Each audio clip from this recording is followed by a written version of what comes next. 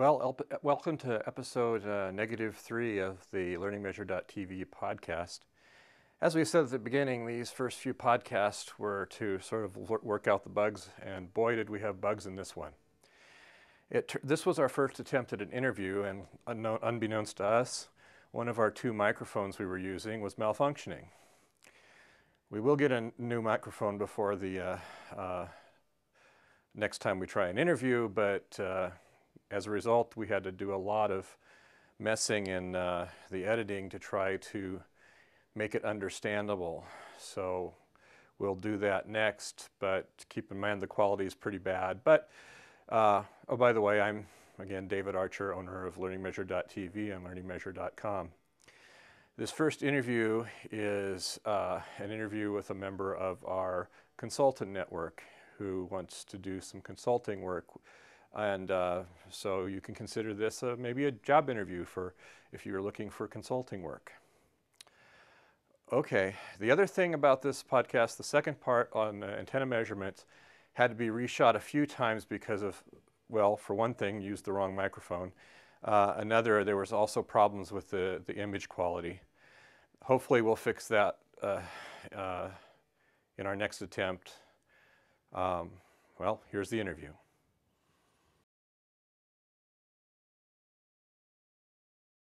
Now we're going to do an interview with Eck Natter, one of our consultants. Why don't you start? Tell us something about yourself, where you come from. Well, I have been in this country for 40 years, and as you will realize from my pronunciation of the English language, I wasn't born here. So I emigrated in '67 and have been busy as an engineer ever since then. I worked for about, let's say, 14 years for a company in Fort Lauderdale, Bendix Avionics Division, designed radars for small private aircraft. And then I moved to California, worked for Sperry for, I think, 2 or 3 years, designed again radars for small aircraft. And then I went to work for the government. There clearly was more money on that side. Can you tell us a little bit maybe about where you went to school? School, well, it's difficult to compare the European system of educating young people to the American system. Over there, I went through grade school. I wasn't really an excellent student. My father realized that, and he said, "Son, I don't know if you're going to complete college, therefore I'm going to send you first to apprenticeship." And I spent 3.5 years learning the craft, so to say. It started out with welding and metal shop, and it progressed, and eventually we built our own radios. The apprenticeship years were spent with the German airline, Lufthansa. After apprenticeship, I went through an engineering school in Hamburg, got my degree there in 1967, and started to work for Lufthansa again. But there was an opportunity right away to go to America as a factory representative to Bendix Avionics. Well, I did that. I was supposed to come home after a year. The problem was there were these young girls with convertible Mustangs around, and they had me smitten. So I stayed, became a citizen, eventually wound up working for our government here for various companies. Okay, yeah. What kind of consulting jobs are you looking for at this point? Well, My background is in analog design. I'm pretty good at that. I am a good power supply designer, but I think my best background is in microwave hardware design and the maintenance of radar systems, radar modulators, radar transmitters. I spent 10 years out on the Pacific Missile Range on a small island called Kwajalein. It's right in the middle between Hawaii and Australia, Brisbane, to be precise. Yeah.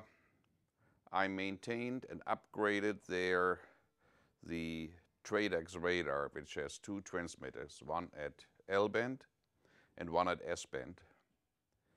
The transmitters are based on huge klystrons. Each one has at least a megawatt peak power of RF output. The L-band radar has a duty cycle of 10%. And when you look at such a transmitter, you wind up with a power supply that was designed in the late 50s, early 60s, and it's as big as a two-story single-family home. And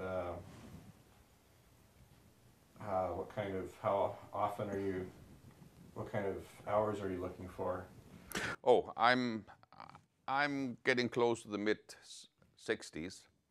I'm really not interested in full-time 40-hour-a-week position.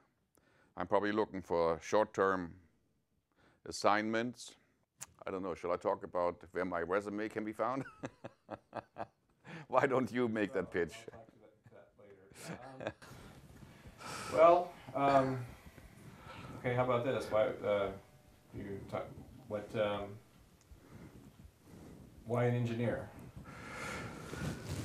That's a good question. I really don't know why, but I'm very glad that I became an engineer. For all those that want to get into engineering,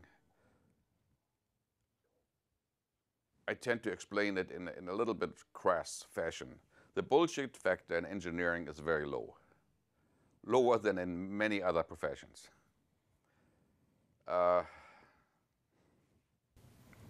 It's still there. Yeah, there is some, always, yeah. But compared to marketing or sales or whatever you want, you can always, in science or in engineering, you can always go down to the basics and ask people, show me how it works. There is a right answer, usually. There's always a, yeah. Okay. You can find Eck's resume on the learningmeasure.com website. Just go to the About Us, select Consultants, and then you can see, you'll see his picture, click on his resume, and it'll come up. If you're interested in anything that, in hiring Eck or getting his advice, send us an email at info@learningmeasure.com, and we'll get back with you. Anything else you want to add to this, or? No, I don't think so. I think we covered it. Okay. Well, that's it for the interview, and then this next section we'll go over some antenna stuff. Okay. Now, the feature portion about antenna measurements promised last week. First of all, I want to mention a lot of the terms that are used in antenna measurements can be found in the IEEE standard 145-993, IEEE standard definitions for terms of, one more time. IEEE standard definitions for terms for antennas. Now, we'll start out with the most obvious one. According to the IEEE, what's an antenna? Antenna that part of a transmitting or receiving system that is designed to radiate or receive electromagnetic waves. Fairly straightforward. It's meant to either send out electromagnetic waves or receive them. That's what an antenna is. There are all kinds of antennas: biconical antennas, log periodic dipoles, monopoles, dipoles, bow tie antennas, horn antennas, double ridge waveguide horn antennas, patch antennas. There's just a large number of antennas that are out there. But in particular, we're going to talk first about a fictitious antenna called an isotropic radiator. Now, the IEEE defines an isotropic radiator as a hypothetical lossless antenna having equal radiation intensity in all directions. Basically, that means is that any power that's incident on the antenna is radiated equally in all directions. You can't actually make an isotropic radiator. For one thing, electromagnetic waves are governed by what are called Maxwell's equations, and an isotropic radiator is not a solution to Maxwell's equations. There are other reasons why you can't have an isotropic radiator. One of my favorites to think about is electromagnetic waves are vector fields. They have magnitude and direction. You can't, in 3 dimensions, imagine something that would radiate equally in all directions with the same polarization. You can do that in 2 and 4 dimensions, but you can't do it in 3, and we live in 3, so you can't make one. Okay. One thing about the definition of a isotropic radiator, it talks about radiation intensity. The IEEE defines radiation intensity: in a given direction, the power radiated from an antenna per unit solid angle. So it's the radiation intensity is power per steradian. Also, you can talk about the power per unit area incident on some surface. But we're going to talk a little bit more about isotropic radiators. If you have some isotropic radiator at some point, just put my as a dot, and you put a sphere around it,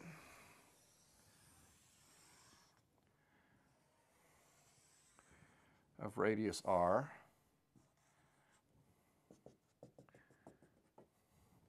Okay. The total power incident on the antenna, let's say it's delivered to the antenna, is P. Okay. The power per unit area, the surface area of a sphere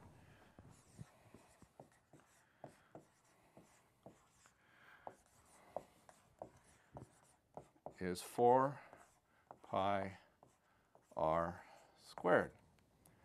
Okay, so at the surface of the sphere, the power incident is P, because conservation of energy says you can't create energy, and power is just the time rate of change of energy.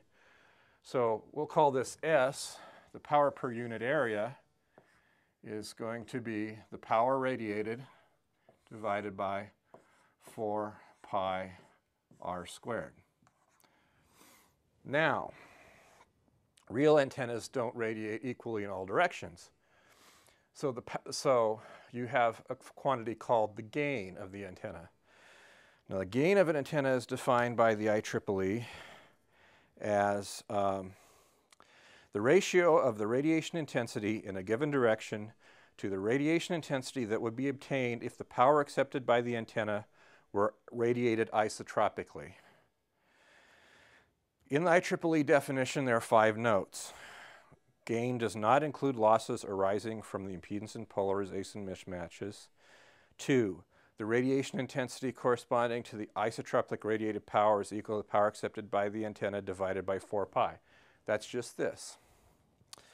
If an antenna is without dissipated loss, then in any given direction, the gain is equal to its directivity, a term we'll talk about in a minute, directivity. 4, if the direction is not specified, the maximum of the radiation intensity is implied. In other words, if you talk about the gain of antenna, you're talking about the gain in the maximum direction. Okay, the term absolute gain is used in those instances, this number 5. The term absolute gain is used in those instances where added emphasis is required to distinguish gain from relative gain. for example, absolute gain measurements. Okay, so gain, one of the things that means then, okay, an antenna, if you put a real antenna in here, let's say in this direction, the power is going to be the power of an isotropic radiator times what's called the gain. Okay, so in this case, let's say you just define, let's say, two angles. Let's call this the x-axis for some reason, and we'll call this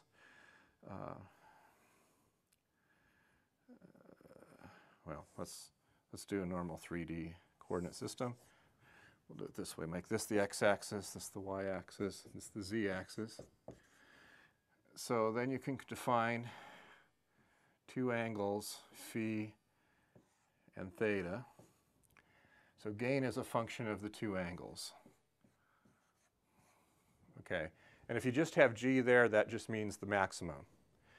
Now, if you radiate more power in this direction, that means there's some other direction where you're radiating less power. So the antenna pattern has some structure to it. So anyway, so if you have power per unit area of an antenna is P GT, we'll say that 4 pi r squared.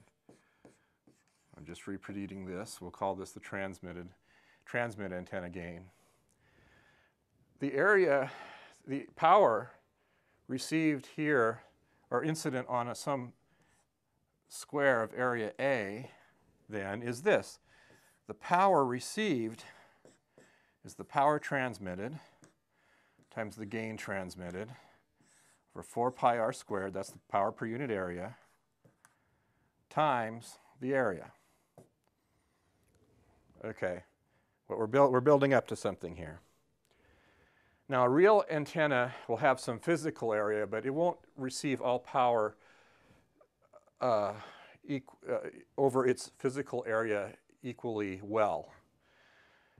It turns out, which means we'll talk about it in another episode maybe, that there's something called the equivalent area of an antenna.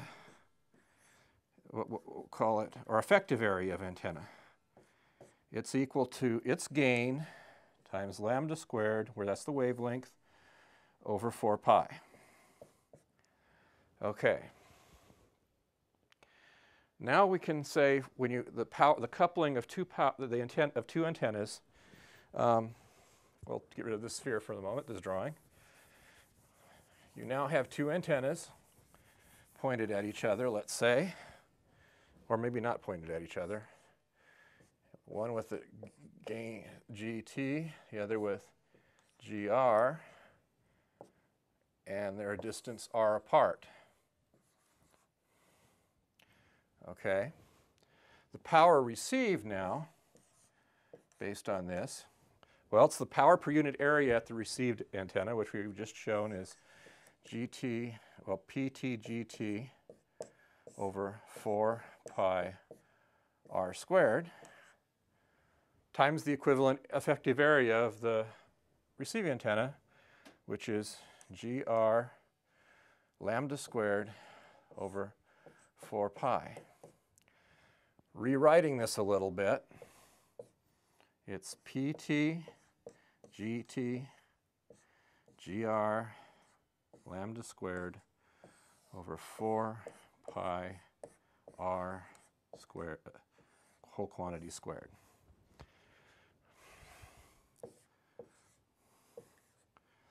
This is a simplified form of what's called the free transmission equation. There are some terms missing.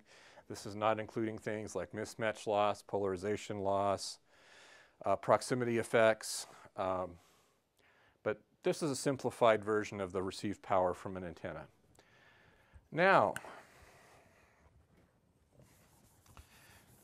we'll rewrite that in a second.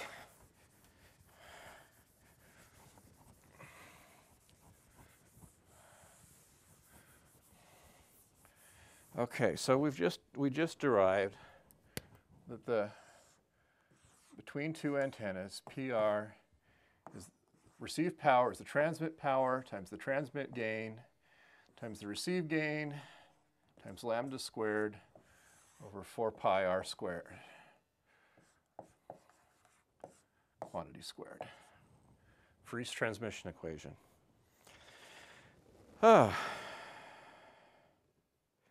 So now, if you want to measure the gain of an antenna, let's say you have an antenna you know the gain for. Well, there's what's called the two antenna method, where this is the gain of your standard. We'll call this G, we'll still call this GT, right? And you measure the distance between them, and you measure the power received, and you know the power transmitted somehow. So then you can compute the gain of the receive antenna from PT for PR. Okay, that's just 1 over the loss, or attenuation, times, sorry, I got that backwards. It's PR over PT. Okay, so it's the loss. That is the loss. Okay. Times 4 pi r squared over GT lambda squared. So if you know the gain of one antenna, you can compute the gain of the other just by measuring the, this is I should say this is oversimplified, and we'll get into that in a minute. But what if you don't have any antenna that you know the gain for? Well, all is not lost. Let's say you have 3 antennas.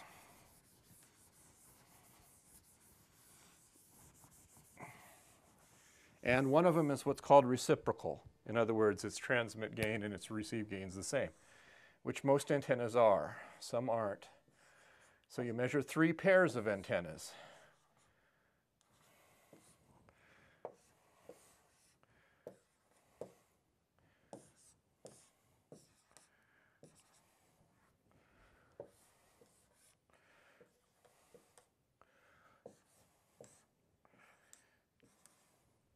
Okay, you got 3 pairs of antennas. Well, here you've got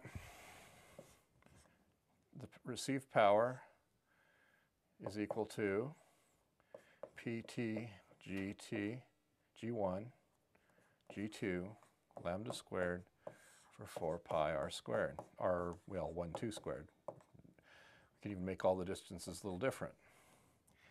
Okay, here the received power is PT GT G1 PT G1 G3 lambda squared over 4 pi r squared. Here, 1, 3, P received is PT G2 G3 lambda squared over 4 pi r 2, 3 squared. Well, what have we done? We now have 3 equations and 3 unknowns. You actually can solve for each of the gains for each of the antennas now. You don't have to know the gain of any one of them. You've computed the gain for all of them. You can look at that in one of our courses, and we'll talk about that maybe later. So you don't even have to know the gain of an antenna if you have 3 antennas, you can figure it out. Now, there's something interesting. So there's a 2 antenna method, you know one and you don't know the other. 3 antenna method, you don't know it. But I'm going to make a little proposal. What if you have 4 antennas? So you have antenna 1, antenna 2, antenna 3, and antenna 4. And you want to measure some, well, the first one you'd measure this pair, and this pair. That would give you 1 antenna measurement. That would give you these 3 gains. Well, okay, this one, you could use these two antennas and measure another pair.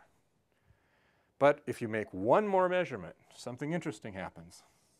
If you measure this pair with 4 antennas, all of a sudden each antenna is a member of 3 separate measurements with only one extra measurement now. So this antenna, you have this measurement, you have this measurement, and you have this measurement.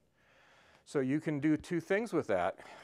If your shop measures antennas, with 4 antennas you can get some statistics, and you can do some error correction, because you can determine if there was an error made in the measurement through this. Okay, but in order to dispel some ideas that this might be an easy thing to do, this was outrageously oversimplified. As they say, the devil's in the details. Their one problem is multipath. When you're making antenna measurements, multipath is always a problem. You've got to deal with that. Proximity is a problem. That's because the Friis transmission equation is only in approximations when the antennas are sufficiently far apart. So if you're close, that means that use some other propagation equation. Another problem is impedance mismatch effects. You've got to know the impedance of both antennas in order to do this correctly. And like I said, polarization's involved. If there's a mismatch in polarization, that could be a problem. Mechanical measurement's a problem. You have to have accurate mechanical alignment of the 2 antennas. One of the problems with your measurement system, when you get, because of the 1/r² nature of the power, the farther apart you get, the less power is received and the less sensitivity you have, the more errors you have. But as you get farther and farther away, to eliminate proximity problems, you get sensitivity problems. Also, as you get far away, reflection problems become more important. As they come in, multipath might be a problem. There might be interaction between the antennas if they're too close. Like I say, the devil's in the details, but you get some conceptual ideas how you might measure an antenna here. Okay, I hope this worked out better. We've recorded this multiple times, but yeah, we're learning. So if you would like to see us cover any particular topic, mail us at suggestions@learningmeasure.tv, and we'll try to put it on the show. Or if you want somebody interviewed, or you want to learn something specific about something, same thing. If you are a vendor wishing to have a demo your product or sponsor this show, give us an email at vendors@learningmeasure.tv. Finally, if you're in the Las Vegas area and you want to join our consultant network, we would love to interview you here. This was our first one. Hopefully it will be better than this one. So let us know at, suggestions@learningmeasure.tv would be good. Okay, don't know what we're going to do next week. I'm hoping we'll have another interview, but maybe not the same type of interview. But let us know what you want to do. Okay, thank you. Goodbye.